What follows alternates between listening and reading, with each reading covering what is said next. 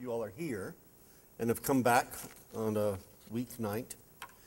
And very, very grateful that we had that healing time, all right? Because that's why we're here. We are here to be made whole as individuals and as a community, as a body. Last night our focus was on bringing God's rest to an unsettled world. Now, when a phone goes off, that means that y'all are supposed to really hear what I'm talking about. That's God's way of emphasizing what the speaker is saying. Got it? And so we talked about going down to the ocean depths of happy rest. That when each of us every day gives ourselves a luxurious gift of stillness, then we can go and understand that we are made of love, by love, and for love. That is the unity in every human being. Please hear the word every human being. All, A-L-L. That is so important to keep in mind when we have forces that are trying to divide us. Division and polarization and tribalism is the opposite of oneness, of healing and wholeness. Do you understand the difference? It is polar opposites. God is moving in us just as we were gathered here for healing. God is moving in us for wholeness and oneness and healing. So last night we were talking about bringing God's rest to an unsettled world. Tonight we are talking about faith and responsibility in a diverse world. In other words, to bring God's oneness to a world that's divided. So we're going to be talking about healing all night long, wholeness all night long, oneness all night long.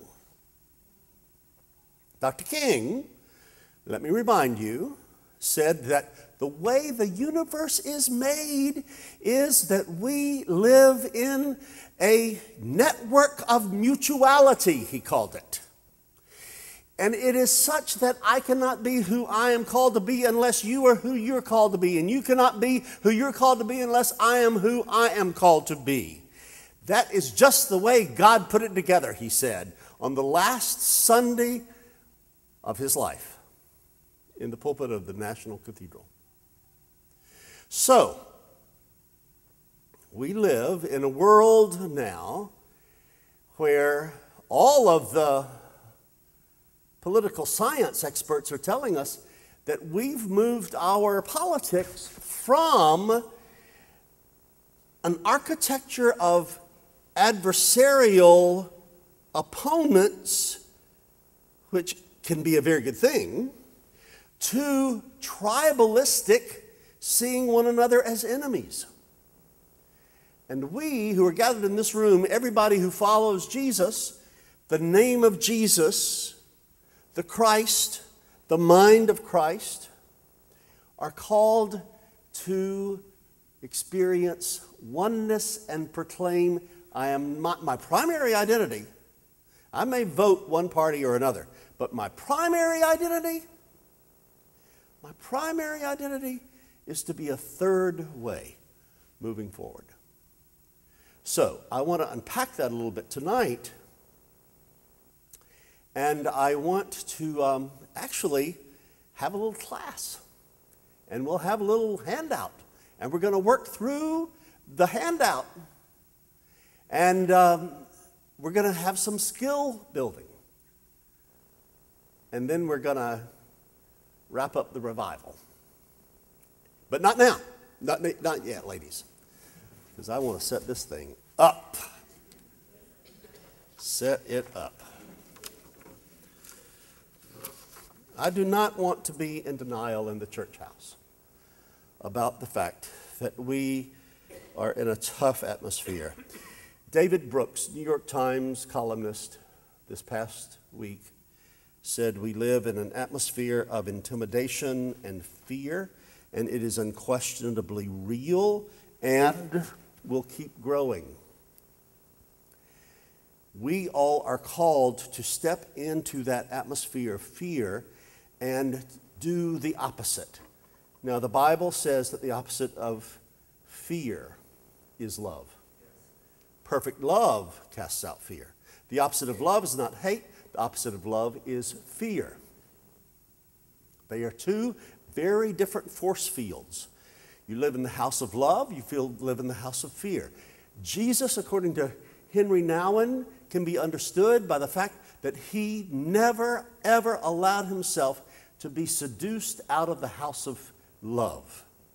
Even when his detractors came and asked him questions from the house of fear, all of his answers were always from the house of love. You and I are called to join Jesus' third way of always responding from the house of love. Now, that means that we're going to have to continue to focus and proclaim by word and deed, mouth and action, body, spirit, this allness, this everyoneness. I have an example that came to me today from the presiding bishop of the Episcopal Church. Bishop Curry, in the face of the atmosphere of intimidation and fear, felt compelled that he had to be this specific about the inclusiveness, the oneness of our call. We maintain our long-standing commitment to support and welcome, and we're just going to name these off: refugees and immigrants, and to stand with those who live in our midst without documentation. We affirm that, like all people, lesbian, gay, bisexual, transgender, and queer persons are entitled to full civil rights and protection under the law. We affirm and renew the principles of inclusion and the protection of civil rights of all persons with disabilities. We commit to the honor and dignity of women and speak out against sexual or gender-based violence. We express solidarity with and honor the indigenous peoples of the world. We affirm the right to freedom of religious expression and vibrant presence of different religious communities, especially our Muslim sisters and brothers.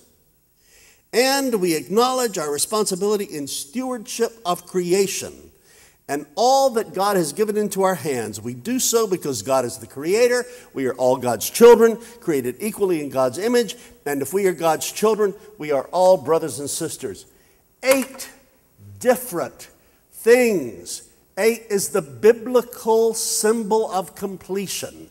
Baptismal fonts are octagonally shaped because we baptize people into completion, into wholeness, oneness. The synonym for healing. We are here to talk about our healing as individuals, yes. And we are here to talk about our healing as a nation and as a globe. May I have an amen? Amen. Now, I have written a book called 8 Habits of Love. And I'm going to give you a little tutorial in this book. Tim Heflin, like Oprah Winfrey, has arranged for a free gift for absolutely everybody in this room. It's taped underneath your pew. All you have to do is reach under your pew, and pull out your fist. Free of charge. That is the size of your brain. About. And I'm going to give you a little tour through your brain and tell you how love and fear works in your brain, how they work in your brain. Dr. Paul MacLean, great neurologist, said that we have three brains, actually. The oldest brain is the brain that's down here in the brain stem, and we have that in common with all reptiles. It is a great thing that we have this brain because it doesn't think, it reacts. So, when something that really threatens us comes in, we don't have to stop and think. All we have to do is react to decide whether to flee or fight. That's what reptiles do. Bam, you've got it. No thinking, reactivity only. Then we have a younger brain on top of the reptilian brain, where we are not only in brotherhood and sisterhood with lizards and snakes, but here, the mammalian brain, we are kin to all mammals.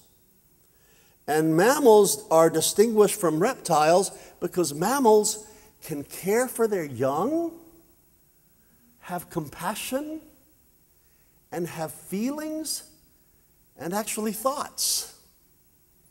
We have an even younger brain, which is the prefrontal cortex here, where our knuckles are. And that we have in common with all the other primates. And that's where we can calculate, innovate, and create. That's where Brother Einstein was working.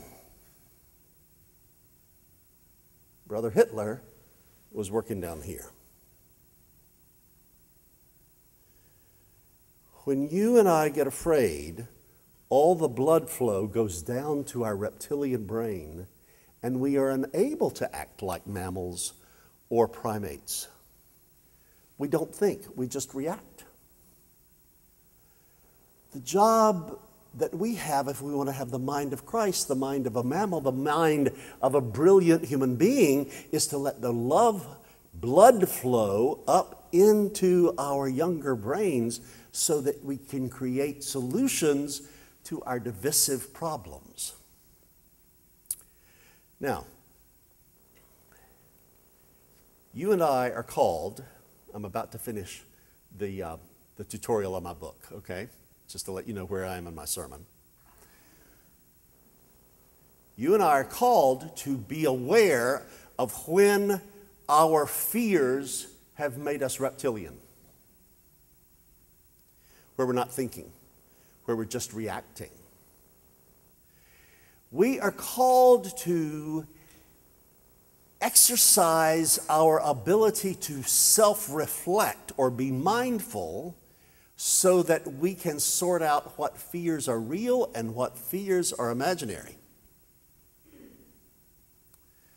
If somebody introduced a garden snake into this aisle right here, I would immediately flee. I am so scared of snakes. But a serpentologist, is that what they're called? Somebody who studies snakes, can say, Ed, that is not a rattlesnake, it's not a copper snake, it's not a coral snake. It's absolutely not threatening your life. This is a sweet little old garden snake. Calm down. Let the blood flow again back to your mammalian and primatial brains. We are called to sit every day, I think, whatever sitting means for you. It may be swimming, gardening, playing marbles, I don't know what it is, but something you can stare into space and think about yourself, see yourself, get an observation deck on yourself. Ask yourself whether your fears are imaginary or real, and also ask this question. Do I have my fears or have I become my fears? Now that's a big one. If you want to be a responsible human being, I'm talking about, every time I talk about something like a responsible human being, just hear me think and say, the mind of Christ. If you want to have the mind of Christ, stop and think, do I have fears that come and go, or have I become my fears? Now you can feel somebody who's become their fears. You come into their force field and you feel fearful too. You have to do a mental job on yourself to calm yourself down. You and I, as a part of this third force of love, not one tribe versus another tribe, but a third force of love, are called to the responsibility, the healing, the wholeness of making sure that we're always staying up here. I think there are 8 habits you can cultivate to do that. The first one I've already named. It is stillness. All you have to do is give yourself some time for the silty water in your basin to calm down and for the silt to fall to the bottom and the water to be clear at the top. Or to give yourself time to understand that the choppiness of your life is on the surface of the ocean, and if you can go down to the ocean depths, you will find happy rest, as we sing in Joyful, Joyful, We Adore Thee. A second habit, in addition to stillness, is generosity. That means that you don't hold on to what is flowing into your life. You don't become stagnant. You don't become the Dead Sea that only receives the Jordan River but doesn't give out anything. The Sea of Galilee is alive and vibrant because it receives the Jordan River from the northern banks and then lets the Jordan River flow out the southern banks. We're called to be people of compassion. When you exercise the habit of compassion, then what you're looking for is the loveliness in every human being, the Christ in every human being. You want to find a way to help that person discover his or her loveliness again. The fourth habit of love is forgiveness. If you hold on to a grudge, it's like you're taking poison and expecting the other person who hurt your feelings to get sick. Because grudge holding is poison, it is toxin, and unless we forgive, we are going to make ourselves sick and kill ourselves. There's a wonderful fifth habit of love called play. Have you ever been fishing and your line was so tight you couldn't feel what was on the other end below the surface? But if you let there be a little play in your line, then you could feel whether or not you got a fish on the other end of the line. Have you ever seen people who are so uptight they don't even know what's going on beneath the surface of their lives? We are called to be playful. There's another one called community. The sixth habit of love, where we understand that we cannot be a human being alone. We cannot be a Christian alone. We cannot be healed alone. We cannot be a good person alone. We need other people. As Desmond Tutu says, a person is a person through other persons. That's what the Zulu word Ubuntu means. Then the seventh has to do with candor. Candor has to do with being able to say to somebody else, this is how I feel when you do X, Y, and Z. It's not judgment. It's not tearing somebody down. It's simply distinguishing between their being and their doing and your being and your doing. You know, St. Frank Sinatra, who said, everybody's made up of doobie-doobie-doo. Your doing, I'm having difficulty with, but it's not your being. And finally, truth. Truth that leads us into a deeper understanding, a broader understanding of life. Now, my experience is that if you and I can exercise those 8 habits of love, that we can get out of our reptilian brain and come out and be the mind of Christ and make a contribution to the healing not only of ourselves, but to one another and to the world. Now, I want to say that this creativity and innovation that is available to us in our prefrontal lobes, we can with the mind of Christ operating there, we can heal the problems we have. And it takes some skill building, and it takes some coalition building. A very good example came in the news today. Did you know that today it was announced a new coalition of Muslims and Jews to work together in the United States of America to put down every instance of Islamophobia and anti-Semitism? Do you know my friend Ann right here last night put on Facebook a live experience of our being here last night, and my wife, sick in bed in Birmingham, Alabama, was listening to the story I told about her Jeep and that she hadn't cleaned it out in 19 years. Before we left this room last night, she had introduced her opinion about the impact of what I had said on her. And she didn't use all church language either.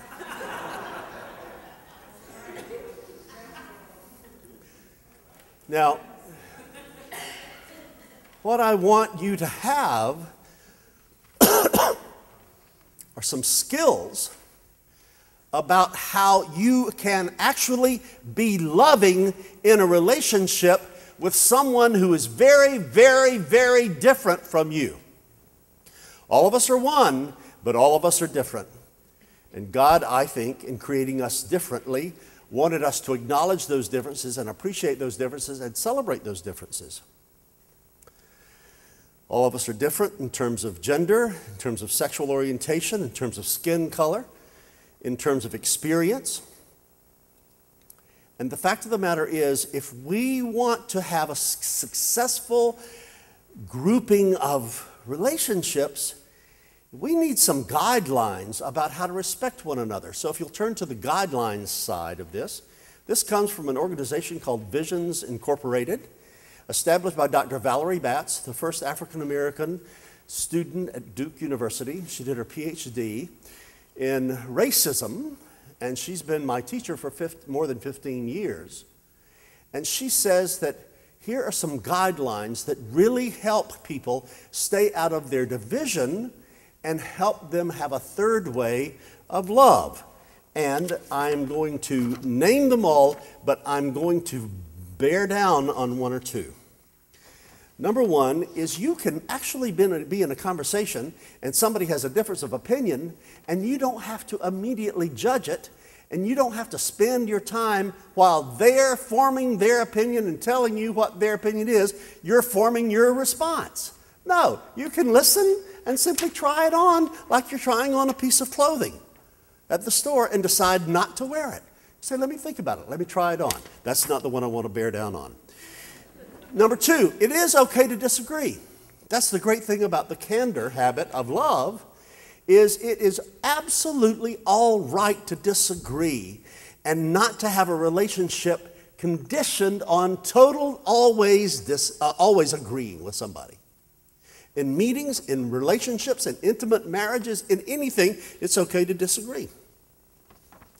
Here's one of the most important.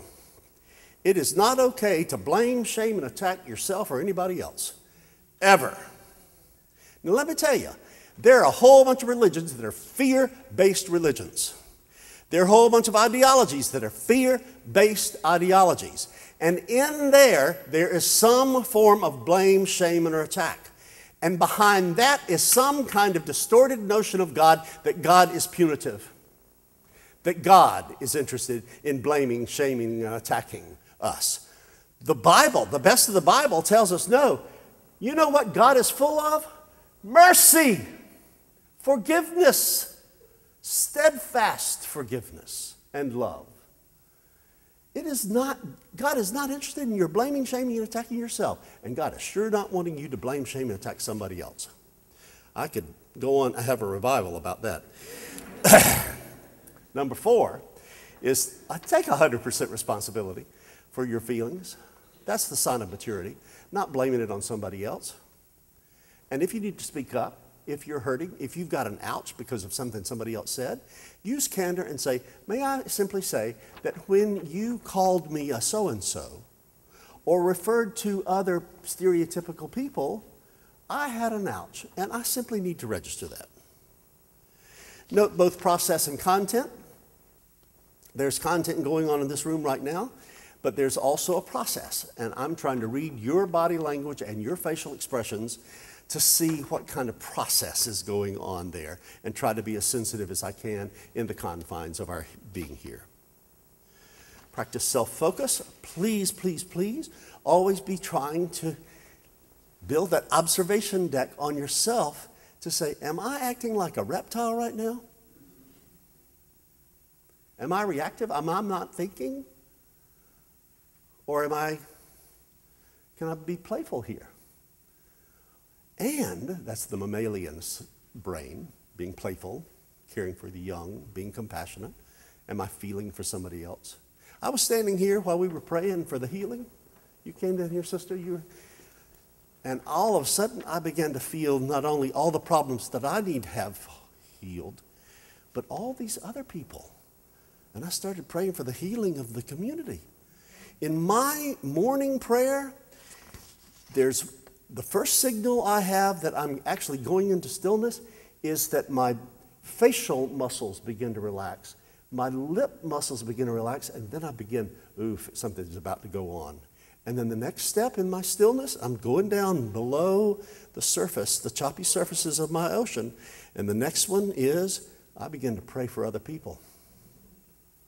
And then the next one is I begin to feel like I'm sitting in a pool of balm instead of anger. And then the last one is I start to pray for my enemies. Oh, my Lord. One time, we had this guy from England, and he loved Greek dances. And there were about 100 of us. And we were in a circle. And he was teaching us this simplest steps. And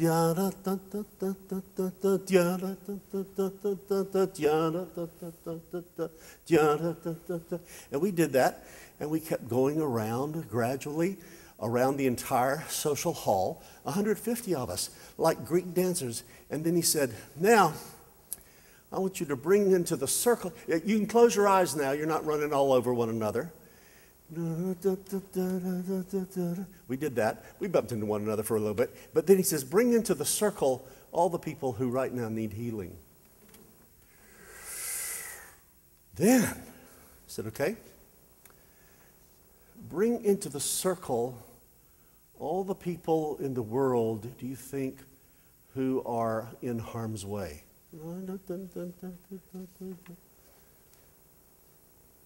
Then he said, now, bring into the circle all the people you would rather not have in the circle. Whoa.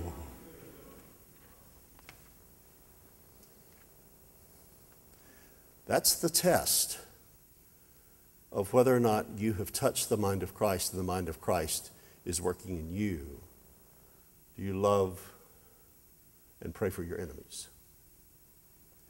That's the test of whether or not you and I are part of the third force that can heal this world. So practice self-focus. Ask questions of yourself and others. Maintain confidentiality. And then practice both and thinking, watch out for the buts. It's either my way or your way. And this version doesn't have the one that I really wanted to talk about. It is this. Pay attention to intent and impact. You can intend the greatest thing in the world and it have a very harmful impact based on another person's social location. So turn and flip to the other side. Life does have oppression in it. And here's a list of oppressions on the left-hand side. One is racism. And there are non-target groups, in other words, people who are historically advantaged when it comes to this issue, white people. And there are target groups or people who are historically disadvantaged, people of color. When a white person with great intent says something that is stereotypical or otherwise abusive, you don't know what really has happened until a person of color speaks up, or a white person asks a person of color to speak up and say, what was the impact of that on you? That goes all the way through the list. Sexism. Men are historically advantaged. Women are historically disadvantaged. Men don't know what they've done until they ask a woman, what was the impact of that on you? Classism. Middle and upper class people are historically advantaged. Poor and working class people are target groups or historically disadvantaged. We don't know what has happened in the transaction until we ask, what was the impact on you? You can go on in terms of elitism and education, in terms of religion, militarism, military status. There are certain veterans that are historically advantaged and certain veterans that are not. Age, elders, 40 people and over are target groups. Heterosexism, heterosexuals are the historically advantaged people. Gay, lesbian, bisexual, transgender people are historically disadvantaged. You don't know about the transaction until you ask about the impact, on and on and on. So we've got to wrap this up.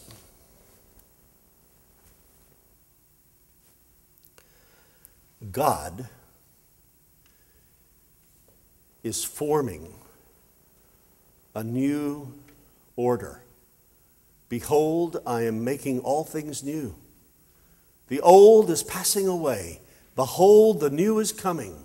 Are you going to be a part of the new? Or are you going to be a part of the old? Are you going to be a part of the divisiveness? Or are you going to be a part of the oneness? It takes intent. It takes prayer. It also takes skill and asking people about some feedback. And it will not change if you and I stay in groups, segregated the way we look. It is so very important, if you are a Hillary Clinton voter, for you to find a friend who's a Trump voter and talk it through. What happened? If you're a Trump voter, for you to find a Hillary voter and say, can you tell me the story about why you voted the way you voted? Ask stories. It's when we share narratives that we become human with one another. Then, it is very important. I'm so inspired by this church. It's so important for you to have friends who are in a different social location than you are on this chart. Find yourself in all of that and make sure that you are developing a relationship, if you're a Christian, to make sure that you are having a real, durable, candor-filled relationship with someone who's Muslim or Jewish or Hindu or atheist. And say, can we talk about what life means to you? Tim Heflin says that y'all have got Muslims praying in here on Friday. Praise be to Jesus for that. He's got me going to talk tomorrow night to a bunch of Turkish Muslims about my walk with Islam and fasting during Ramadan and hearing from an imam the 2 nights after 9/11 that to be religious in the 21st century is to be interreligious. And all of a sudden I began reading the Bible in an interreligious way. You know, the Bible is not a Western document. We have to read it from an interreligious way. We have to look at Jesus from an interreligious way. Look at all the times that Jesus told stories about Samaritans. Not his religion. God does not belong to any religion. God is not a Christian. God is not a Muslim. We have to get into that. Now, I got to wrap all this up. You can't do this all the time. You have to give yourself a break from time to time. You have to have some time out. And you can't do it perfectly. There was a beautiful, beautiful op-ed piece today by Leon Wiesenthal, I mispronounced that, about Leonard Cohen. And he said Leonard Cohen's credo was the beauty of imperfection. He's known mostly for that wonderful phrase in his beautiful song Anthem, ring the bells that still can ring. Forget your perfect offering. There's a crack in everything. That's how the light gets in. Leonard Cohen said, you know, it's sad when somebody thinks they've reached perfection because what they're trying to do is keep the light from coming in. If you aren't aware of your brokenness, how are you going to know your need for God? Fix the crack, lose the light. Now, I hope that you felt the love of God inside you when I talked about the beauty of imperfection. Because God made us with a God-shaped hole in us. We need God to fill the God-shaped hole. You can try all sorts of other things. You can try fear. You can try judgmentalism. You can try divisiveness. You can try tribalism. You can try anything. Try making billions and billions of dollars. But none of it fills the God-shaped hole. You have to have God to fill the God-shaped hole. I said last night that when I read Henry Nouwen, I began to, every time I saw the word God, substitute the word love to see if it worked. It works. Every time I saw the word Satan in the Bible or the devil, I put in the word fear. It works. Jesus, for 40 days and 40 nights, fasted alone in the desert with the devil or fear, which made him feel awfully insecure. And he said, I'm going to live a love-based life. Now,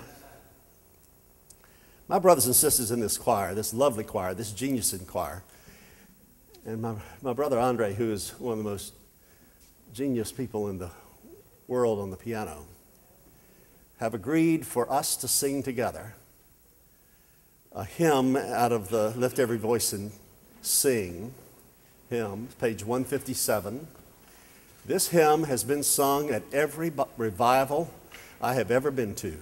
I've been to 5,478 million revivals because my father was a Baptist preacher. And we would sing, Revive Us Again, 157. And please understand that on that verse that says, Revive Us Again, what does it say? Fill our hearts with thy love. May our souls be rekindled with fire from above.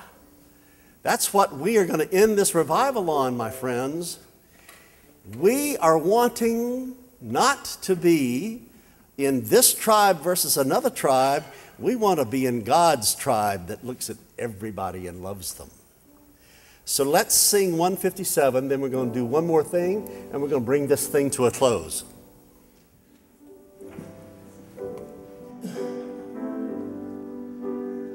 Please stand if you can.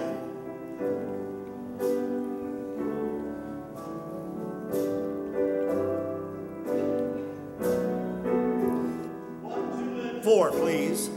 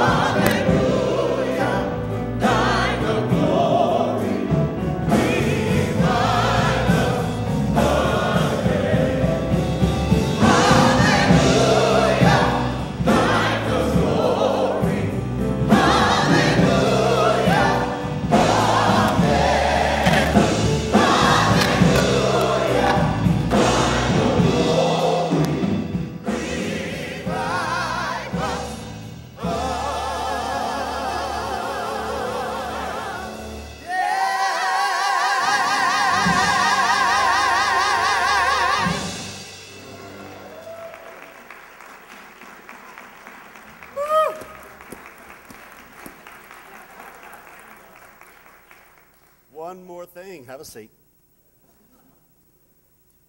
Now, Tim Heflin said on this next move, I might bring up some tough memories for some people.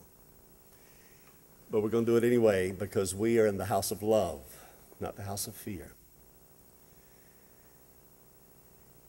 In all the good revivals I've ever been to, it was a time for commitment at the end of it. And in some places, it was about coming down front and giving your life to Jesus. In a Methodist revival one week, I gave my life to Jesus 5 different times. But we did it to singing hymn 137, Just As I Am. Now, I'm not asking you to come down front, but Brother Andre is going to play. And if anybody wants to sing along, fine. But what I ask of you is this. I want you to make a commitment tonight. You don't have to walk down the aisle and make your commitment to Jesus. Do it right where you are. But ask Jesus to tell you what God wants you to do about healing this country, healing this world, and bringing justice for all to our nation. And Andre's going to play it 2 or 3 times. I don't know if anybody's going to sing. Okay, we're just going to play. And I trust y'all to let God work in you about what your commitment is tonight.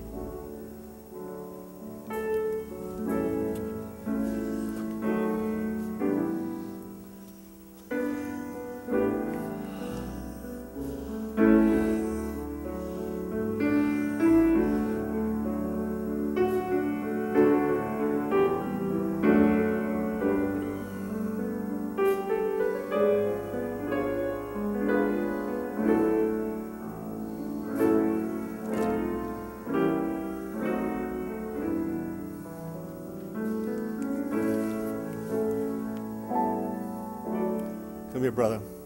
You and I go stand at this microphone together. We got to sing verses 5 and 6. Because it's about love.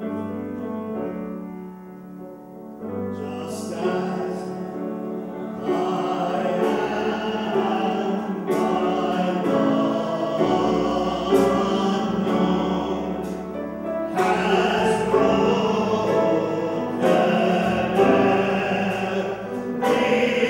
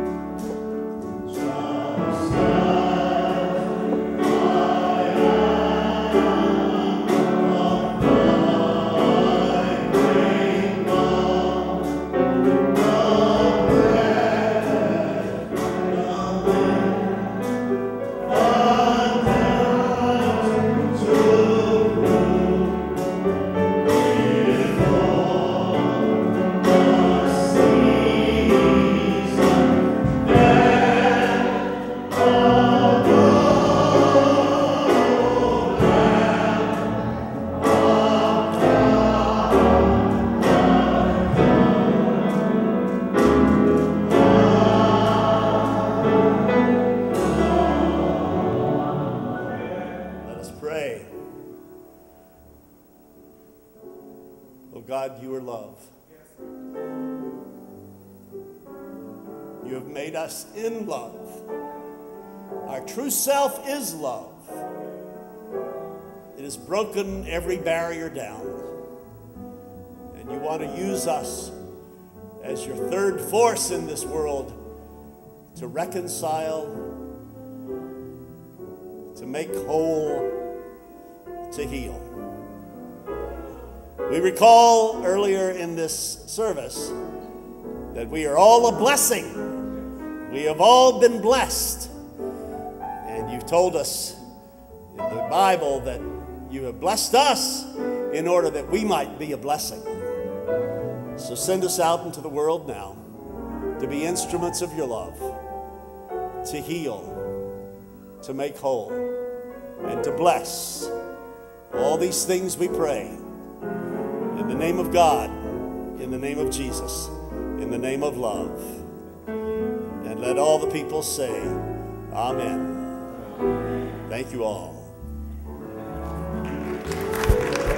Yeah. Go.